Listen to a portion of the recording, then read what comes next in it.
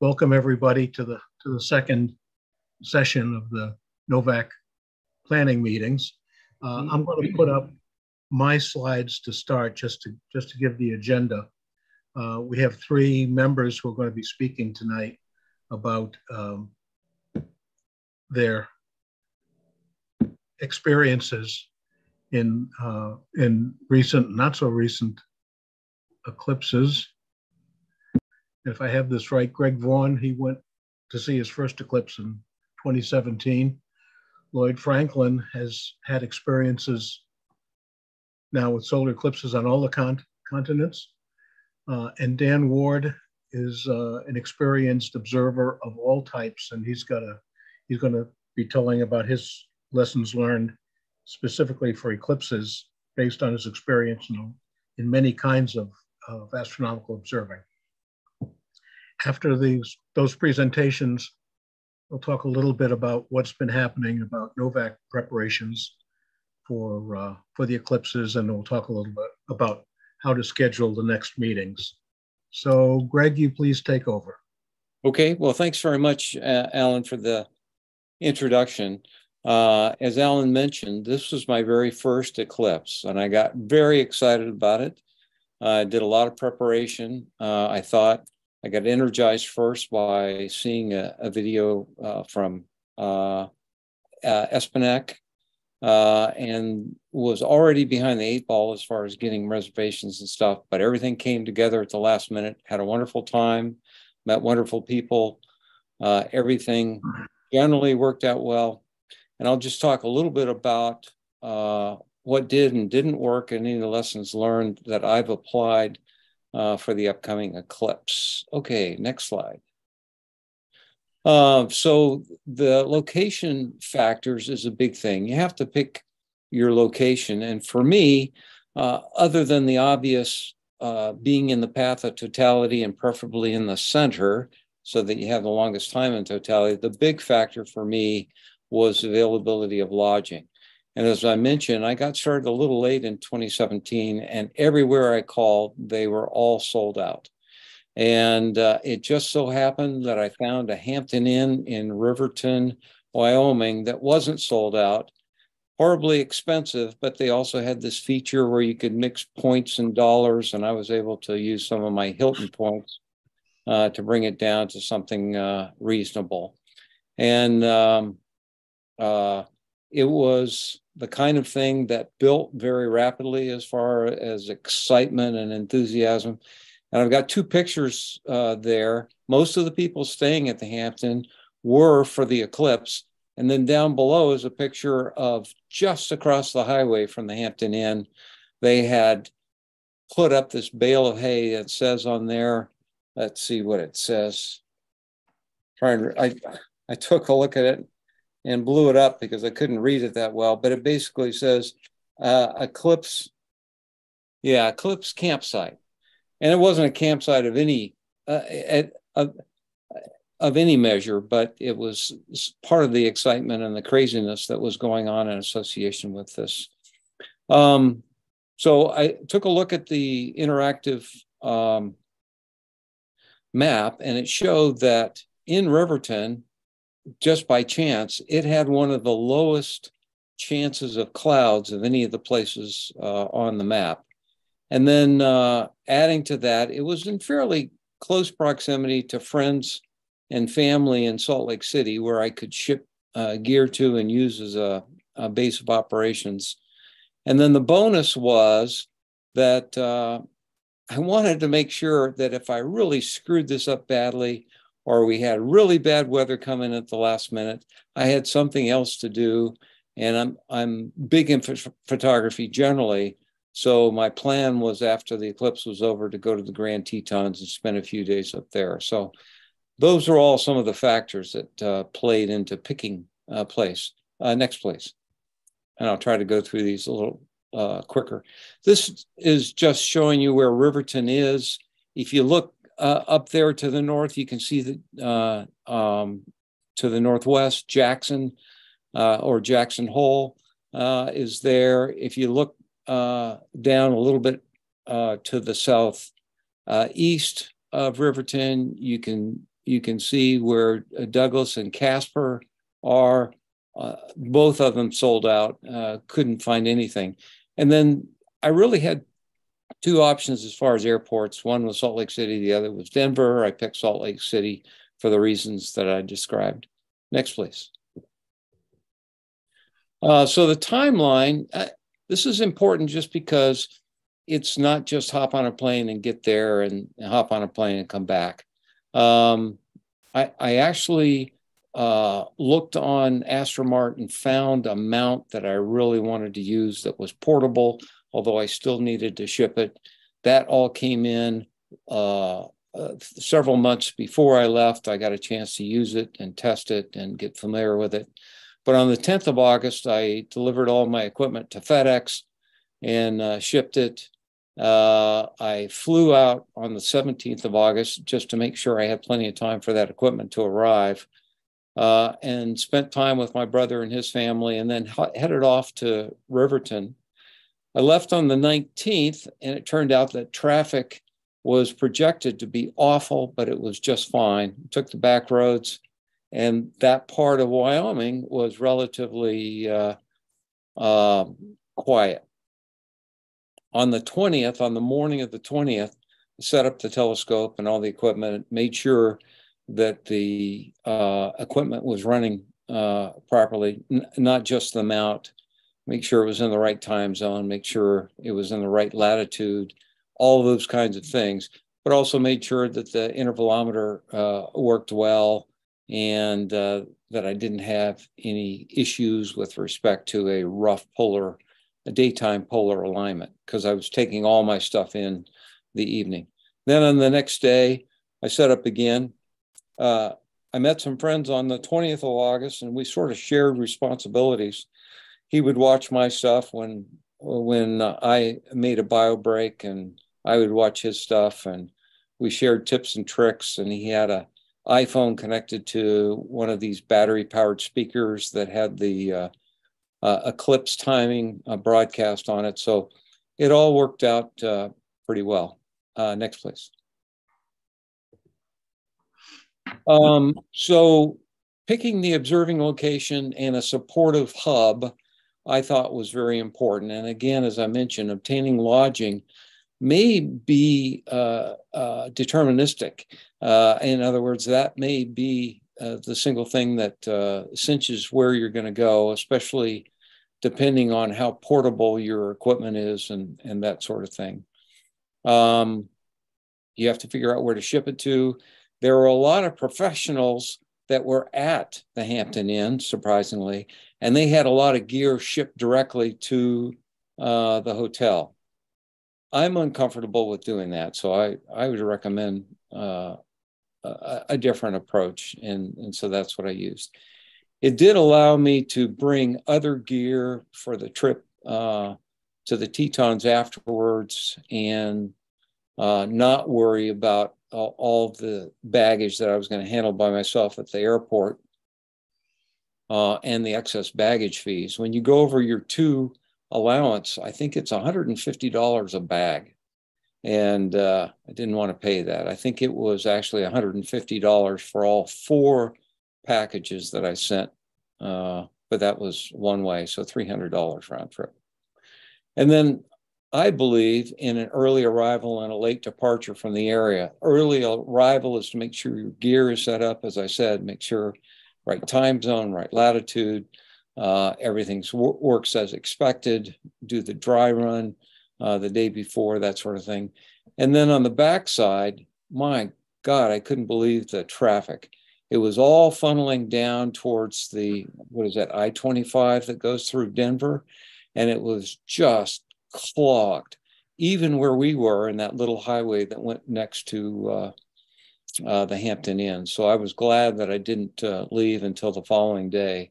It just made it for a much more pleasurable experience. Next, please. What didn't work so well? Well, obviously the big thing is the lodging. I started late. I was scrambling to find a place. All of the selections that I could have made were poor, at least monetarily. Had one place in Jackson and the other place was Riverton, and all the other places were frankly sold out. One of the things I could have done a little better was understand what gear I needed to take in order to take advantage of the dark skies after the eclipse was over. And I can talk about that in more detail if you like, but I didn't bring a polar alignment gear. I didn't bring any guiding gear. So there's a lot of things I could have done better in that regard, although it would have required me to take a little bit more equipment to do that. I didn't have a real good backup plan for being clouded out. And we watched the weather very closely, and it looked like it was going to be clear from the get-go. And at the last minute, we had some high clouds come in, probably about 30 minutes prior to totality, and then lifted about 5 minutes prior to totality. So it actually worked out really well. But if you are going to have a backup plan and you plan on racing up and down the highway, then you need to really understand your gear well, and it has to be able to be constructed quickly and not be too complicated with that kind of pressure associated with running for a backup plan. Next, please. Additional considerations. I say watch the eclipse progress without disturbing your imaging. I bought a little set of those Lunt solar binoculars that are around my neck in the picture on the right. And they turned out to be perfect. They were very lightweight. I could look up and see what was going on, and I could watch externally to make sure everything was going. I could hear the DSLR when it was doing its cycle.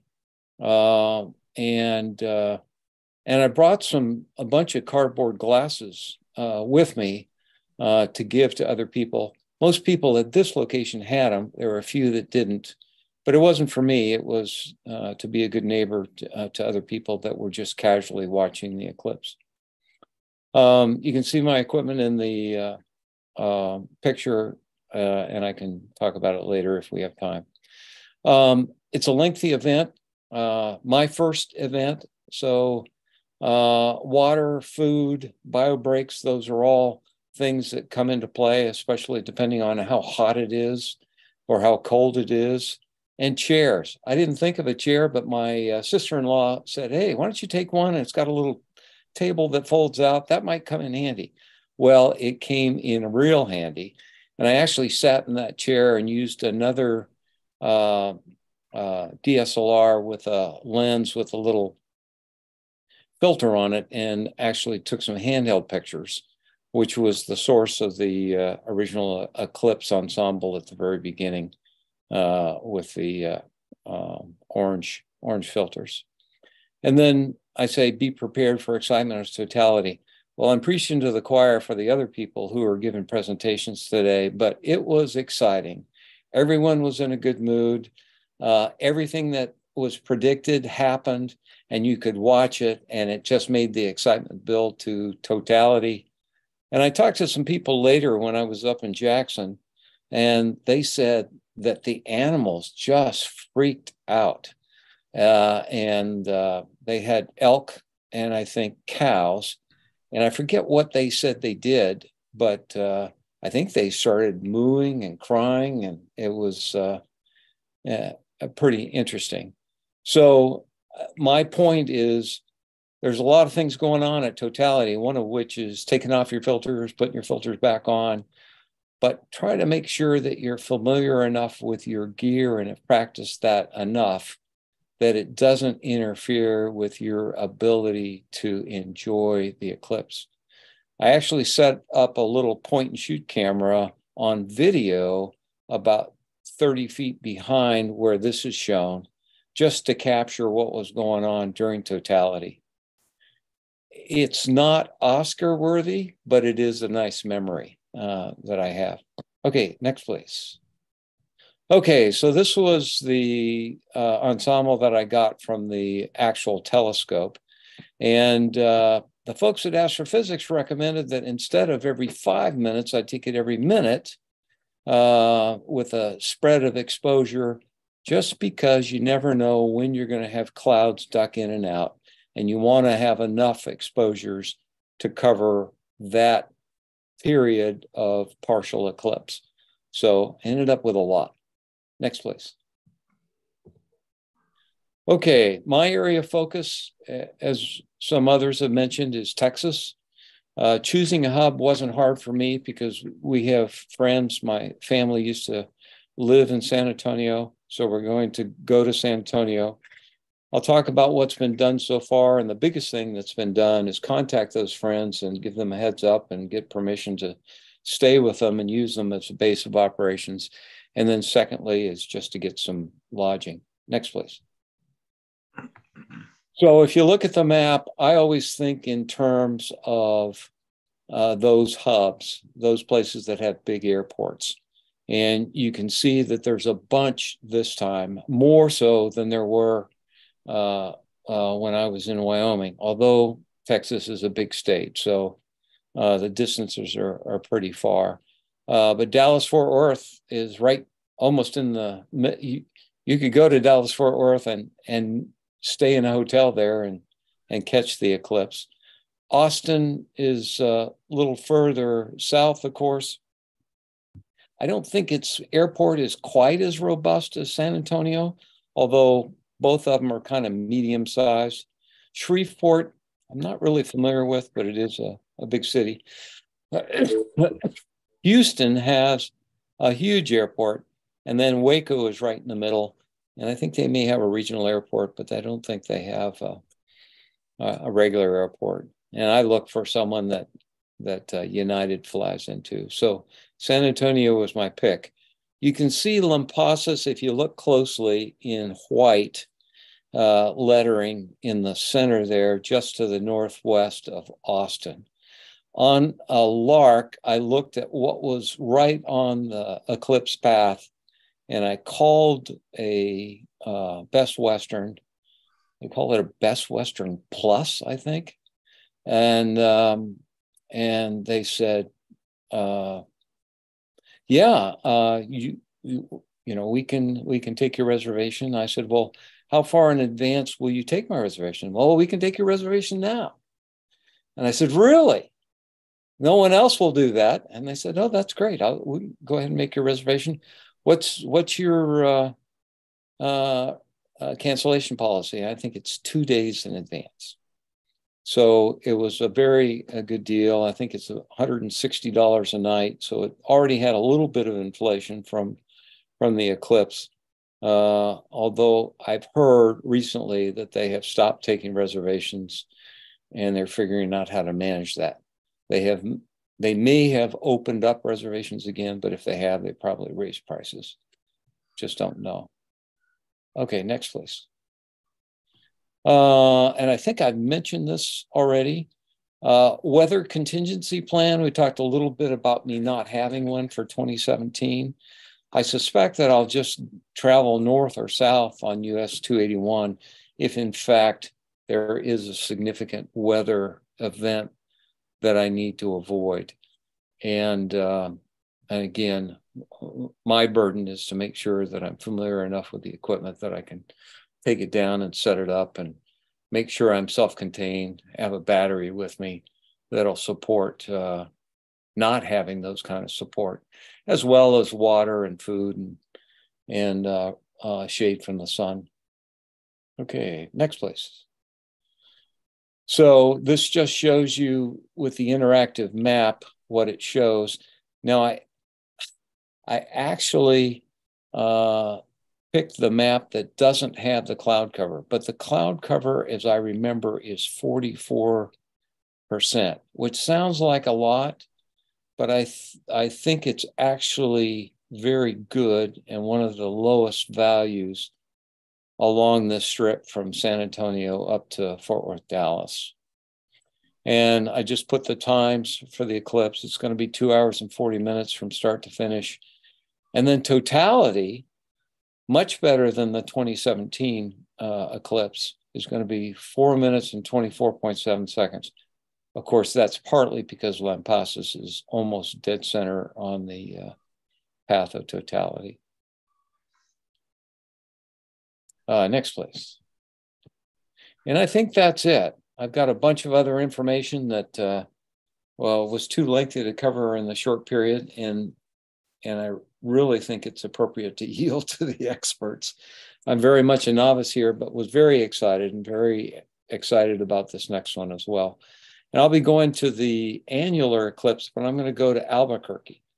Originally was thinking about going to Monument Valley, staying there at the Indian reservation, but decided not to for several reasons.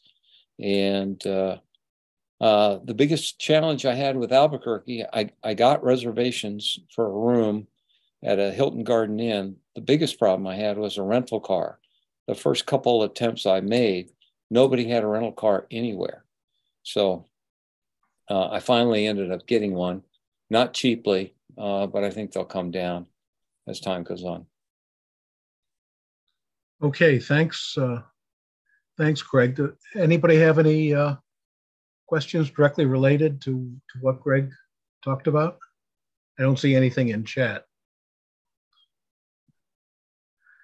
I had one comment on your observation about needing a chair and things like that. I had similar logistics in 2017, and under pressure of minimizing what I brought with me or shipping in advance, I planned to hit the Walmart the first thing I did when I got to Salt Lake City. So I had planned to get a jerry can for gas and a chair and a big coffee mug and some snacks and stuff like that that just weren't shipping, but I knew I could get at a store in a big city. And I ended up the stuff I bought, which I didn't want to ship back. I had first planned to, I figured I'd stop off at Goodwill or something, get rid of the chair and things like that. But it turns out I met up some people who had cars there, and I just gave it to them. And that worked out well, much cheaper than shipping. Yeah, for example, if you were somewhere that was in close proximity to an electrical outlet, you could stop at the Walmart and buy a 50-foot extension cord, for example. But I think I'm going to ship a battery because I don't want to rely on that being available. Yeah, it was only the things which are clearly generic and would be available anywhere. Okay. Well, let's move on to Lloyd's presentation. Okay, great. So let me first tell you briefly what I'm going to talk about. I'll spend just a short time on my Eclipse experiences. Kind of go through what I've been and maybe focus a little bit on 2017. I mean, I concur with a lot of the stuff that Greg talked about, and I could add to some of that. But the bulk of my presentation was really focused on what are the considerations to use and when in choosing an observing location. I thought that was maybe one of the focuses of this meeting, and so I kind of rather than just I have some things I'll talk to from some of the specifics of my Eclipse trips, but a lot of it is just general, and some of it may have been talked a little bit by before, and I'll try to go through quickly on that. And part of those presentations is also showing you what resources I've used, and a lot of which many of you are familiar with, websites and other things to make those decisions. So hopefully it's useful. And I have a lot of stuff, so I'll try to go quickly. And some of the charts I have are just examples of more stuff which I can go over quickly. So first, let me just show the eclipses. So yes, I have had some experience. I started relatively late relative to some other, eclipse chasers. About just shy of 25 years ago, I saw my first one. Something I'd always wanted to do.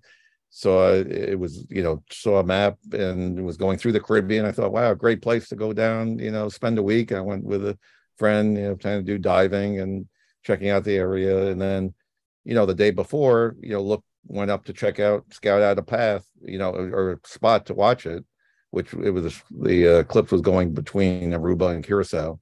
So, we went, for a week to Curacao. Didn't have much equipment that first time, just like a pair of binoculars, a small camera, and, a bucket of beer. And so, we went that, and it was just amazing. And then, of course, after that, I got hooked, like many whose first time. So I said, when's the next one? And actually, it turned out over the next 4 years, there were 3 good ones. And, I went to, in 1999, I went with my future wife to Germany and Austria. And, we were planning to view it in Bavaria, east of Munich. But this is one time when we really did the eclipse chasing, because the clouds came in during the partial phase, had to get on the Autobahn, move a bit. It happened again about 3 times moving, and then finally, about the 3rd time, all right, this is it. Went found a spot, near this lake, and about 10 minutes before the clouds opened up, and it was beautiful. And and I know that one, it was a challenge for a lot of people in Western Europe, got rained on. And then in 2001, actually, as part of our honeymoon to Africa, doing safaris, this was the one I saw on a boat. We were in the Indian Ocean, not far from Madagascar, between Mozambique. And that had its own set of challenges, which I could always talk if anyone wants. It was a small boat, so it was rocking, and well, relatively small, it was a 120-foot yacht, not like a gigantic one. So, and if anyone is going on a boat, I mean, usually they have big cruise ships now, and which don't have that kind of issue. But that was again a great trip, and of course we spent most of the time in Kenya doing safaris and stuff.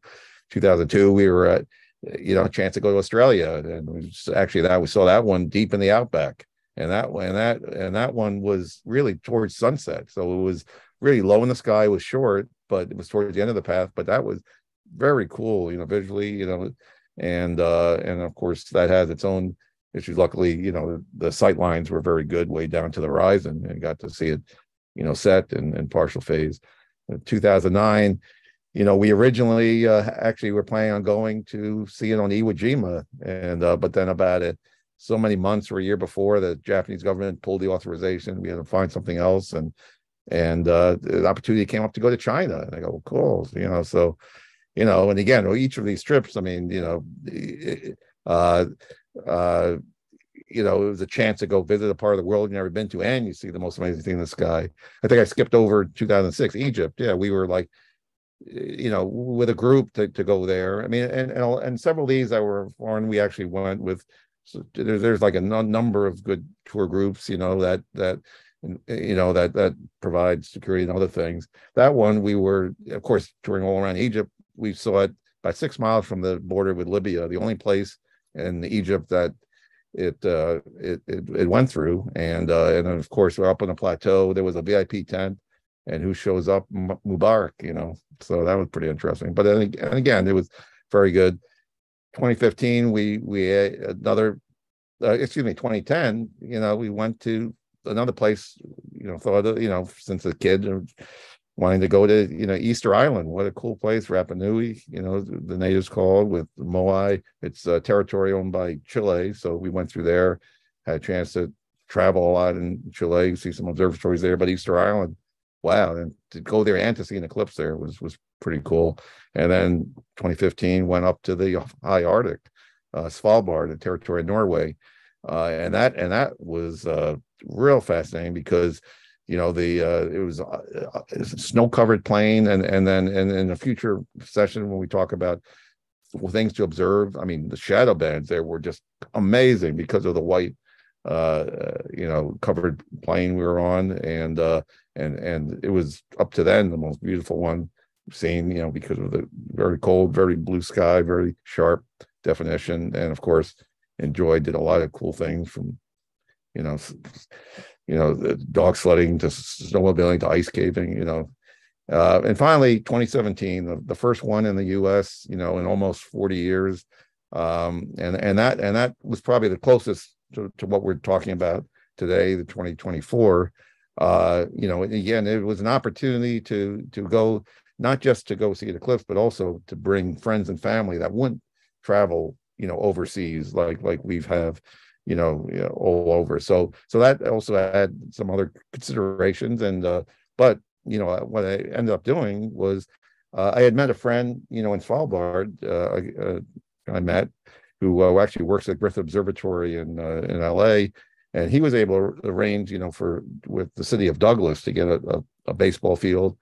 He had about 100 people from his group. I brought about 20 friends and family, and it was just a beautiful, beautiful day. I mean, I had, again, as Greg mentioned, lodging is always an issue, but I was able to also coordinate with a Hampton Inn to get my group in there.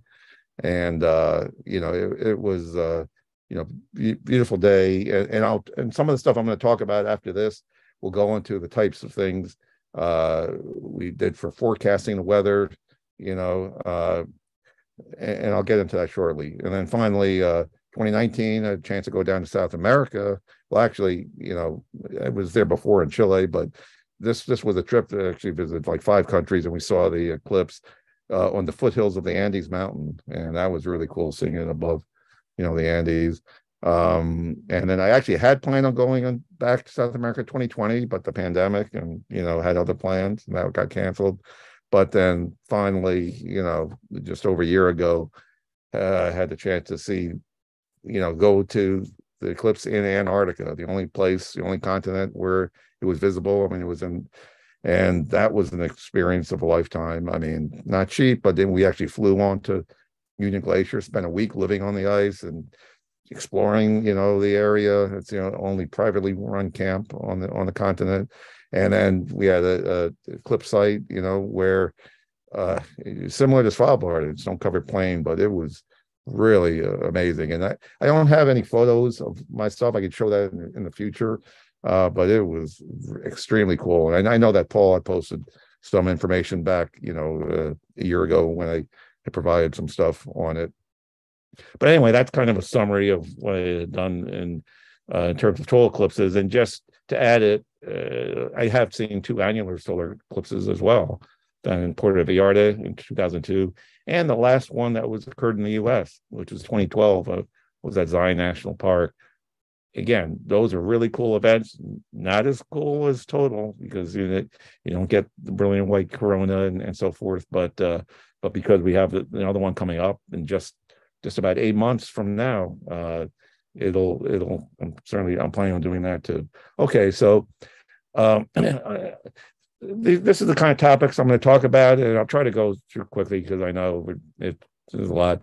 But what I want to talk about is the type of considerations when choosing an observing location. Again, these are my opinions, but I think they're pretty general. There's some general considerations to kind of narrow down what part of the world or what part of a country you want to go to, and I'll go through some of those. Some site-specific considerations once you identify where you're going to go, how to determine a good specific place to stay, and then of course a few personal considerations too. Let me first start with cloud cover and weather statistics, because that's probably the most challenging thing, or maybe not challenging, but one of the most critical things you want to choose from. So the best website out there, and I know it's been talked about before, is Jay Anderson's Eclipse file website. There's a link for 2024. This is actually a topographic map he has that shows the eclipse path, but then this shows the average cloud cover in fraction or percentage in April for along the path, and as expected, and as you can see, going from southwest to northeast, it gets progressively worse. Very little cloud in Mexico, and then it starts getting to the U.S. Texas seems to be the best, and as you go further north. But again, the devil's in the details. So this is kind of an overall chart. He his website is fantastic in that he really goes into a lot of detail on every single portion along the path. He writes beautifully too. He explains what's going on, and why his interpretation of these numbers. And so I highly encourage folks to look through it. Just really quick, I'm just going to scroll through these. These are in those individual sections. He has details that show that whole path, but color coded for each section. So here's Mexico, here's Texas, and you can see how the cloud cover is changing. It shows all the key cities. Then we go through Illinois all the way through Ohio, Pennsylvania and New York. It starts to get pretty bad up in the far northeast of the country, and Canada, and then of course ending up, where it leads to the Atlantic Ocean. He also has, which is very nice, these not just the color graphs, but this line graph that shows the percentages, plotted basically along longitude. So this shows you along the whole center line, and the cities are shown, according to where they are along the what longitude they are. But he also has details for each individual section, just like the color plots, these line plots for each section. I mean, you've got Mexico, Texas to Missouri, and again, and here he does show the individual cities, which the ones that are, shows you base, because a lot of these are not on the center line. They're slightly different than the than what the line is, but it basically goes according to longitude. Illinois to Ohio. In this case, there's enough of a difference between the center line and the north and south limit that he shows three graphs. And again, with and interesting, I think someone mentioned before, Cleveland just happens to be in a little, slightly better position than for where it is in the country. Then finally, Lloyd, yeah. You're going to have to sort of pick it up, because Okay. I do want to reserve some time for Dan. Okay. Yeah. Okay. I will. Okay. I won't go through all the details then. Anyway, just going through. This is just something that he has sunshine, but in percent of sunshine, but ignore it. But then ignore it because it hasn't really been updated in the U.S. One other, I'm not going to go into details, but one other resource is the GOES East satellite. I took some snapshots, 5 years prior to the eclipse, 3 years prior, and then 2 years prior. This was last year. Again, this is just a snapshot, but this is a good a resource too, as you get closer to kind of see how it looks. All right, duration of totality. You've seen this. Basically, Fred Espenak and Michael Zieler are two great resources.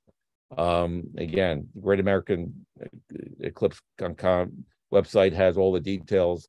The blow-ups really help find out. And the one thing I want to point out here is that you don't really have to be right on the center line. Sure, the center line gets you the most. In this part of Texas, it's close to 4.5 minutes.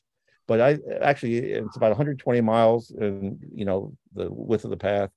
So about 60 miles from the edge of the center. If you're about a third of the way to the center, so about 20 miles in, you're basically about 3.5 minutes, versus 4.5 minutes. So obviously the better to get to the center line, but you really don't have to get, if you can find any place within, again, the 2/3, you'll be in pretty good shape. It's really when you get to the edge that it really starts to drop off. And that's critical for places right on the edge, like San Antonio, which, hopefully people just don't stay there because they hear it's in the center, it's in totality. Half of it's not. Okay, so again, that shows you can see all the rest of the ones. He also has a very nice table of, which you can find online too. And you can see, even though Mexico, lots of Mexico, like Mazatlan is great weather, but it's even about, 20 seconds less or 10 seconds less totality than in the center line in Texas. People will be able to find all this because we have the references. Okay. Yeah. This is all from his source. Okay. All right. So they can look through all that. The interactive solar eclipse Google Maps are fantastic. I'll just zoom in. What's really nice about this, and again, you show an example earlier, for planning purposes, clicking on a bit, you get, now the key on one thing you want to point out here is not just the times of the partial and total, but you get the altitude and the azimuth of where the sun is going to be. And that's kind of critical for lining up, or you can be able to see it, where you are. And that's, it's not so much for this one, it's such a high altitude anyway, 67, 68 degrees. It shouldn't be a problem wherever you are, but it's good to know. Okay. Accessibility, again, it's pretty flat where we're going to be. Now, the only issue about border crossing and safety, I just want to point out, just because, Mazatlan is kind of a prime area, I'm not going to dwell on this, but people can go, the State Department has these travel advisories. Last fall, they did put that Sinaloa State on level 4, which was do not travel because of, crime and kidnapping threats. Earlier, about a month ago, there's another security alert went out where they basically shut down the consulate for services. Just something to be aware of. I mean, if you stay within Mazatlan in the tourist zone and never leave, you should be fine. But of course, if there's any clouds there, that means you can't get out of there. So, all right, travel logistics, transportation, lodging. Greg talked a lot about that. Really a decision whether to. And then we talked about this at the first meeting too. Whether to drive or to fly.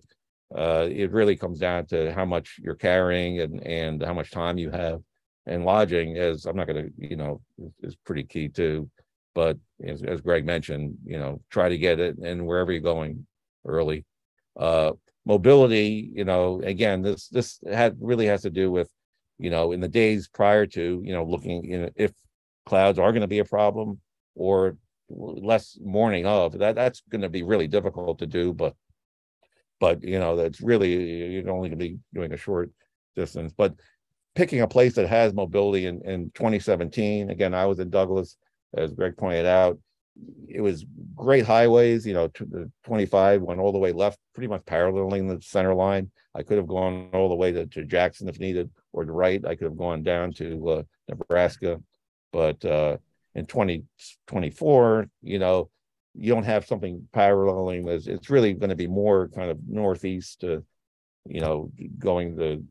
I mean, you still can get, travel, a little bit further, but it's really because of the good road network, but just something to be considering. As far as predictions, just really quick, I helped our group in 2017 with, trying to help predict, or is it going to be an issue for, and there were two major resources. One, Michael Zeeler actually had provided a nice, beautiful service, in conjunction with some others, to give some predictions a few days ahead of time, and you can just see that was like a week ahead of time. Here's 3 days, and 2 days and 1 day.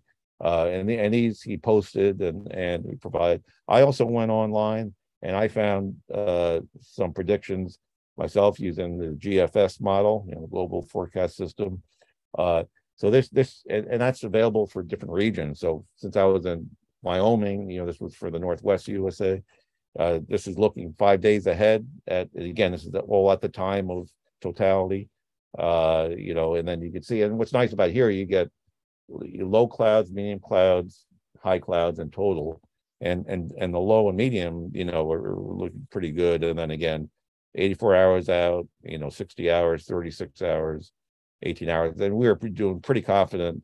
Douglas was in southeast Wyoming, and it was clear all throughout. There was some high clouds further west, and actually Casper did experience some little bit of high clouds.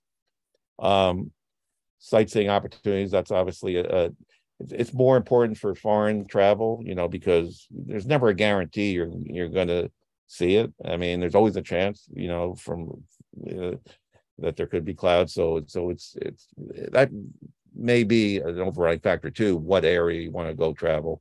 For the US, it's a little bit less, but I just want to make the most of things. Site-specific considerations.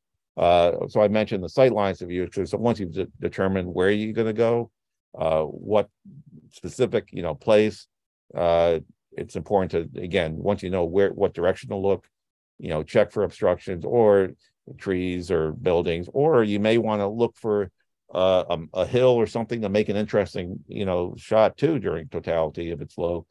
But this is going to be such a high eclipse, high altitude, it's probably not going to be an issue.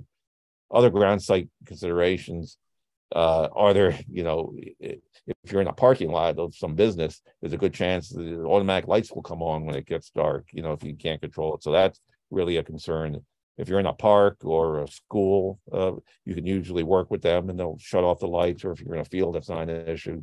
Background noise too, you want to kind of, in my opinion, you want to try to avoid too. I mean, this seeing an eclipse is almost like, you know, really like a spiritual experience, and you want to hear traffic in the background. But again, that's just a consideration.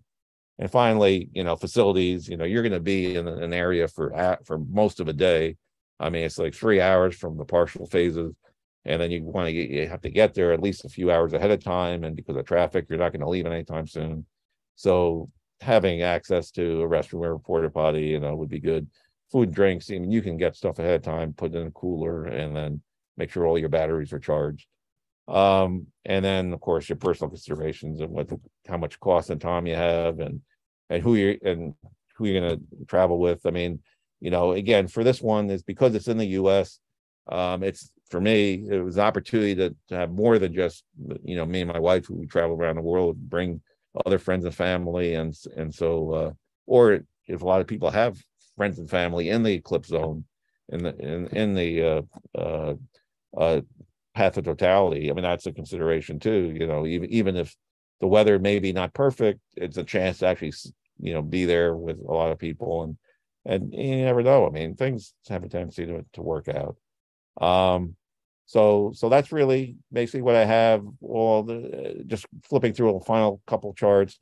I mean, this is just the graph of showing over the 20s and up until 1940, what are the opportunities. So of course, in the US, you've got the annular eclipse in about 8 months, and then the total eclipse. So the annular eclipse, I know we're not talking about that. There's, you know, but what's cool about that is it crosses in Texas.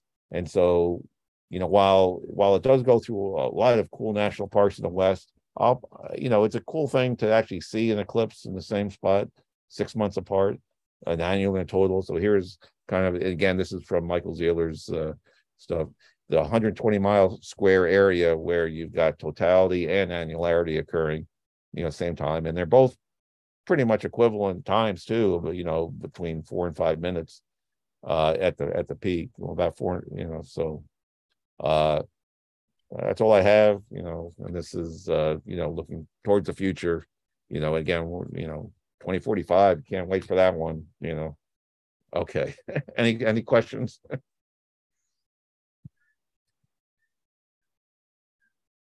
No, I kind of Okay, thanks, Lloyd. I think we may invite you back to talk in more detail about some of your experiences. That was supposed to be the intent, to just get a quick summary this time, and you've got a lot of stories to tell about the places you've gone, so that may be of separate interest.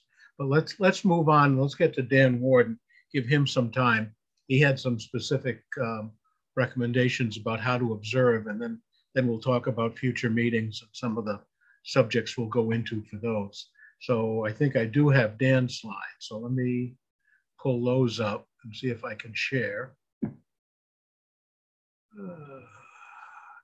So I'm kind of in the impossible situation, first of following 2 great presentations by Greg and Lloyd, who gave us a lot of excellent content. Plus, I also have the impossible task of trying to squeeze 20 pounds of dog food into a 2-pound bag. But I think what I would like to do once Alan pulls my deck up is I'd like to just quickly walk through all of the slides with minimal comments on each, and then focus on whatever time I have left on just one of the slides. And then the whole deck will be available as they get posted later for anybody that wants to spend more time on some of the slides. I don't have the international experience Lloyd has. I've observed 2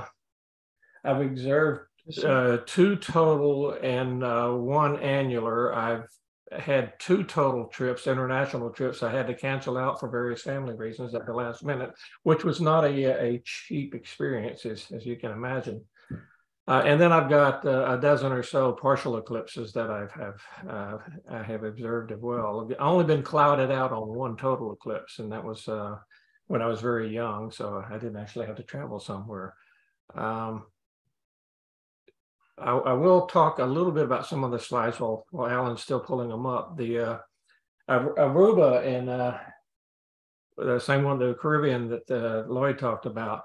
I went to that eclipse with the Boston ATM group. There were 200 people that traveled together for that eclipse, and I was carrying a 4-year-old and a 7, almost 8-year-old kid with me at that point in time. That was a heck of a lot of fun. And my wife still points to that as probably the great experience. But talking about weather, Aruba was considered to be only a 10% probability of clouds. It was raining an hour and a half before first contact. And some of the people in the group got in a total panic, and they decided to drive to the north side of Aruba. And basically, those of us who stayed on the beach had the rain stopped, it cleared up, and we had a wonderful view of the eclipse. Whereas those who drove to the north side of the island stayed under the clouds the entire time and missed the whole thing. Some friends had a similar experience at the 91 eclipse in Hawaii. Those who stayed in the hotel saw the eclipse. Those who tried to get out from under the clouds missed out. I will talk about, one thing is going to eclipse with young kids or grandkids, from first contact to last contact is typically 3 hours. That's a heck of a long time to keep the children entertained. Here we are. So again, I would like to just, Alan, quickly walk through each of these. So if you go ahead and move to the next one. Okay, this is safety reminder. Go ahead. And I left that out there because I thought it's always good to have this warning. But if you go ahead and move on to the next one. This is the one I want to come back to and talk to a little bit about getting yourself psyched for the eclipse. Once you've figured out where you're going, go ahead and move on. Okay. I did want to show this one. Not all solar filters are created equal. So I got, as you can see here, these are 5 different brands of solar eclipse filters, and they were all shot using a Nikon 300 millimeter lens, telephoto lens, and you can see the difference in color from those 5 filters. And I will say the Beta is by far the most fine resolution of those 5 filters. Actually, I would say I was the most dissatisfied with the more expensive Thousand Oaks glass filter out of this group. So anyway, I wanted to show that. Go ahead to the next one. And this is one of Fred Espinock's things, just showing the image scale of what you can expect. And this is the black numbers are 35 millimeter. The blue numbers would be what it would be with a DSLR. Go ahead to the next. Yeah, and those are compared to a true frame, right? Yeah, that's a true 35 millimeter frame. Yeah, so you don't go too long is the conclusion. And okay, again, skip over on this one. Let's go on to the next one. Interesting, at Aruba, the guy behind me was shooting Kodachrome through a 400 millimeter Nikon lens. And I could hear him there in totality, just click, click, click, click, click. He forgot to remove his solar filter. He did not get a single image of a totality. So, and funny on that one, that particular eclipse, the Tut Hills were very close to us. And somebody that did a recording of the eclipse thought the Tut Hills sounded like they were doing a porno flip or something. Ooh, ah, ooh. I mean, it is an incredible experience. And the Tut Hills were in their, probably their 70s at that point in time. Okay, go ahead to the next one. Yeah, this is actually one of my favorite eclipses until we've gotten into some of the more recent ones. My favorite film eclipse. Go ahead to the next. That's your picture, Dan? I know that's Luc Viator. Okay. Yeah, this is my point. Those are my daughters, and they were bored stiff a good portion of the time. They actually enjoyed the annular eclipse more because I got them involved, and my wife was interviewing them, like they were on a radio program. I was interviewed by a local TV station, and they were kind of copying me. But I did go ahead to the next one. I had them do projects like the Aruba sign. I had my daughters with a small nail punching out the letters for Aruba, and then using the eclipse photo shadows. Now, if you could go back to slide number 3.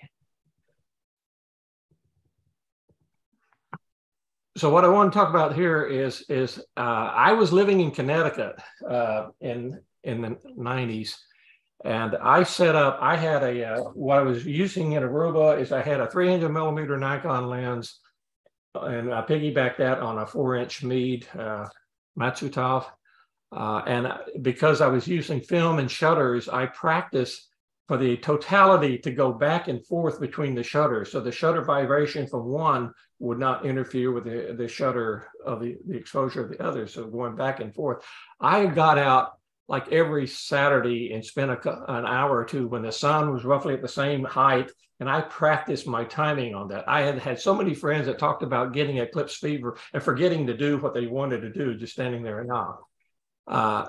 Now I was standing in the snow in February in Connecticut practicing all this. On Aruba, we were on the beach for about 5 hours altogether.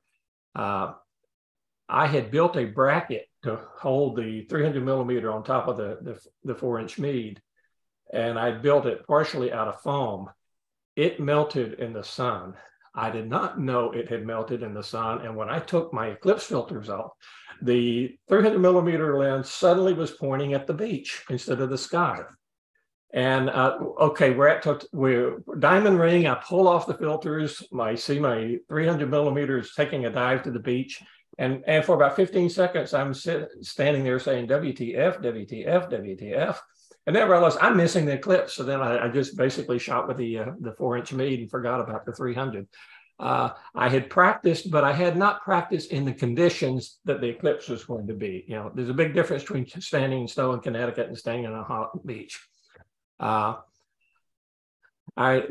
trying to have a duplicate for that, I do recommend. I saw a lot of people struggling trying to remove a screw-on filter during totality. Even if you have a screw-on filter, figure out a way to slide it on and off. You know, use cardboard, paper, or something like that, because you don't want to have to struggle with anything during totality. It's too spectacular of a time. I do recommend people getting your filters well in advance. Now wouldn't be a bad time to do it. The annular eclipse that I did, I used a C8 for that, and I used a Thousand Oaks filter. Something that happened on annular that I haven't seen with total eclipse is with a ring of fire, you have a bright image, but it's a lot less than you have normally with the full sun. It was like the barbershop mirrors back and forth. Especially with the Thousand Oaks filter, which is highly shiny on the backside. So that really messed up some of my images of the annular eclipse. So you can tilt the mirror, tilt the filter, and not have as much of that issue. But you don't want a zoom lens because you have multiple elements for internal reflections and such. I use Eclipse Orchestrator for the Nashville eclipse. So the intervalometer, I had set up all the timings, and so I didn't have to think about it. You know, I started the button and I had all of my exposures and a whole series of exposures to get variation so I could get the corona extra. I went with the battery power setup. The hotel actually ran power out to the field. I thought, well, this is cool. I don't have to depend on the battery. So I went in ahead and plugged into power. Then somebody requested the hotel shut off the power because they had outside lights. They didn't want those during totality. That caused a little bit of a surge in my laptop, and I had to reboot my Eclipse Orchestrator with 2 minutes before totality, which was a stress. I got it. I did it. It was stress I didn't need. You know, if I'd stayed with battery power the entire time, it wouldn't happen. And a point that I think Lloyd made, it'd be existential. You know, I went to Nashville because we did family stuff. We had a family get together. We went to Grand Ole Opry. We went to Johnny Cash Museum. We saw all kinds of local sites. And even if we'd been totally clouded out, we had a great vacation. My wife had a cousin who was 30 miles from us. We were in Hendersonville, Tennessee, just outside of Nashville. Her cousin was 30 miles away. He was completely socked in with clouds the entire time. 30 miles away. So, you know, you don't know. We roll the dice, we take their shot. Okay, so that's with the amount of time, you know, we're already over here. I'll stop at this point. The slides are, Alan, I guess they're going to be available somewhere where they can be downloaded. If anybody has any questions, don't hesitate to yes, follow up. we'll have the slides and the video together in a folder for people to get, or indications of where they are.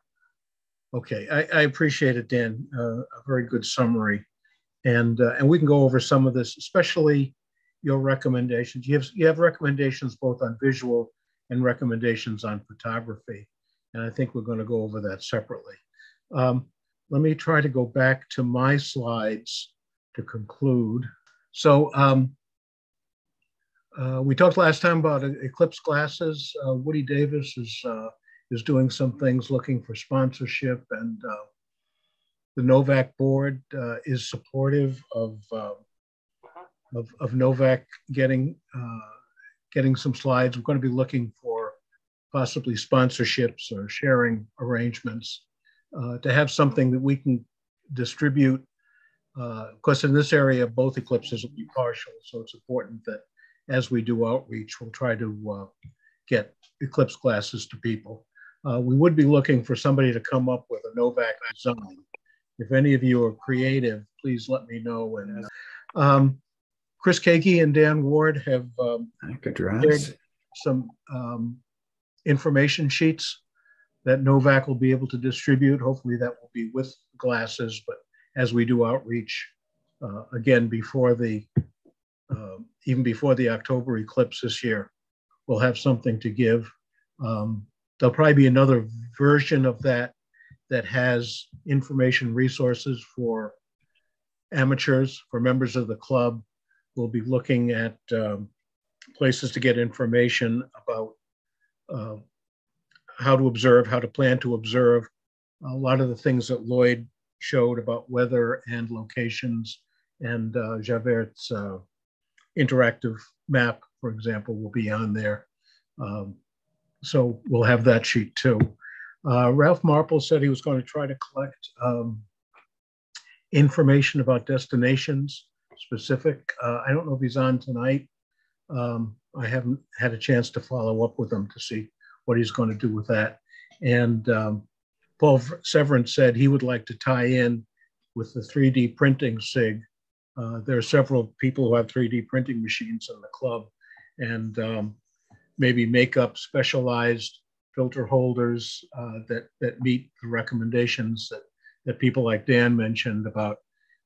Even if you have a telephoto lens, get something that's easy to remove and easy to put back on, and doesn't have light leakage around the edge for ghosting, which is another thing that can come in and get in your way. My observation is the most important thing is to be able to take it off during totality. It's less important to be able to put it on afterward, because if you miss the partial phases afterwards, you'll be happy with yourself. But if you miss totality, you won't be happy with yourself. So take it off and leave it off if necessary. Next meeting would be in about a month. We talked about alternating Tuesdays and Thursdays, probably fair to even out who can attend. I did want to ask, should these meetings be monthly or every other month? Do people have a strong feeling? We do have a couple of topics queued up, so maybe monthly, so we can get information out to people early on. Alan, this is Greg. My vote would be for monthly. I know that there's a lot of detail and angst that I had leading up to the 2017 about specific procedures for photography and that sort of thing. And the earlier people understand those and can adjust and maybe buy what they need before they're all out of stock. I think that would be helpful. Right. I think that's the intent, to not wait until just a few months before the eclipse to be through with things. And maybe the next sessions won't be quite as intense. I won't try to jam as much stuff in as did tonight, because obviously people had more to present than we planned for. And certainly we'll be able to have the same speakers come back and talk with more time, with more meetings.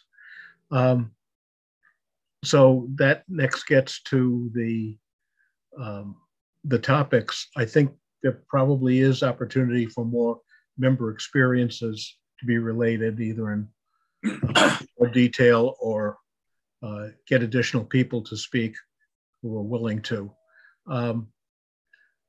Two specific things I know from the survey and from what people have said, I'd like to have it one session that goes through exactly what the phases are, what you would see in the various phases, primarily visually, to give especially first timers an idea in a narrative sense, hearing from members what they saw at an eclipse and what they recommend people prepare to look at. both during partial phases, during diamond ring, the appearance, maybe even the flash spectrum, shadow bands, what you see in the corona, and what the best optics are for visually looking at the eclipse. And then separately, it'll probably be several sessions on what people did for photography that worked well, both as far as portability, equipment setups that they can take, and photographically what worked, what camera setups, what to expect to do, where to get references on how to do exposures. Dan mentioned Orchestrator, which seems to be the go-to piece of software. Maybe there's something else that's come about that people can describe as a way to plan your observations, plan your photography, so you're not futzing with F ratios and exposure times during totality. And separately, we've made contact with someone who's organizing. Dan can remind me of the gentleman's name. Matt Penn. Oh, Matt.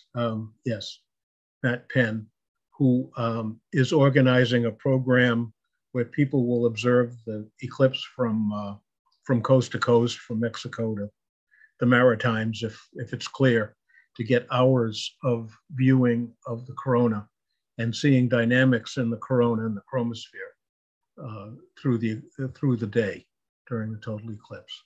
So that's sort of the schedule for the next few sessions. Anybody else have any comments, questions, suggestions?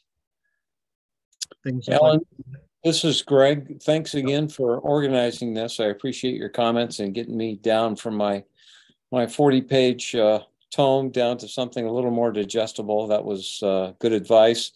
But I wanted to mention that I was surprised that we had such similar comments about a couple things among the presenters.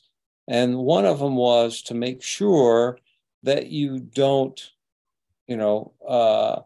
put all your eggs in one basket. And if you're going to have to travel to go somewhere to see the eclipse, make sure that you have a full spectrum visit planned, so that if your eclipse falls through for whatever reason, some big weather event that you weren't planning on, you still have an experience to enjoy and to share with other people. I think that's a real important thing. And I was surprised that everyone mentioned that.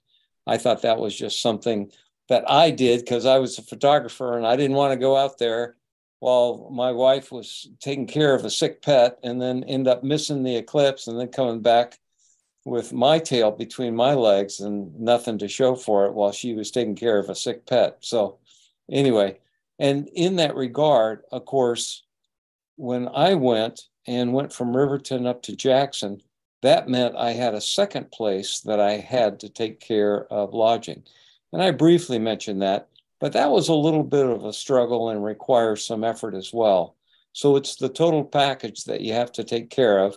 Once that's out of the way, then you can start working on your photography technique and all that other stuff, and you'll be much more comfortable in having that all laid out.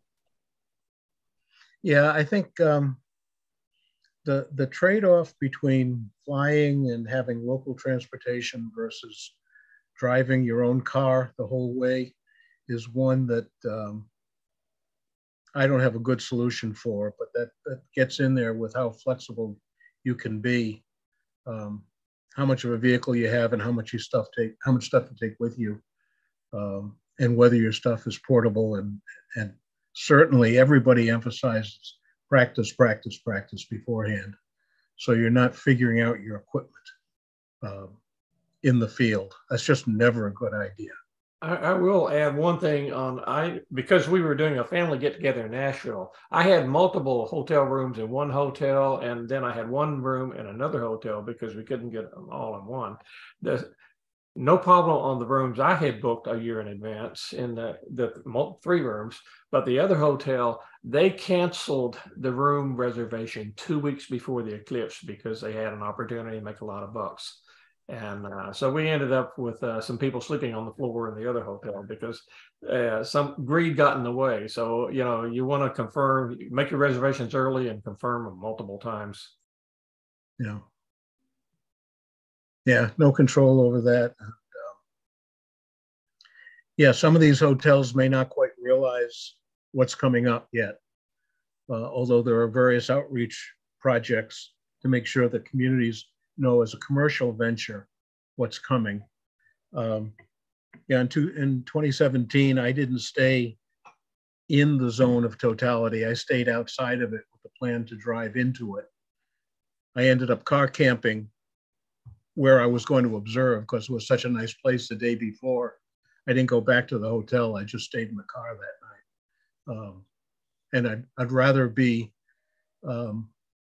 not stuck on the road and not quite as rested, but know exactly where I was going to be and have left my equipment set up right next to the car. So I didn't plan to camp, but I was with a nice group of people who were supportive and just laid back in the car. And by the way, it was very cold, but I survived. Okay, so we'll have more suggestions like that at future meetings. Any other final comments from people before we wrap this up?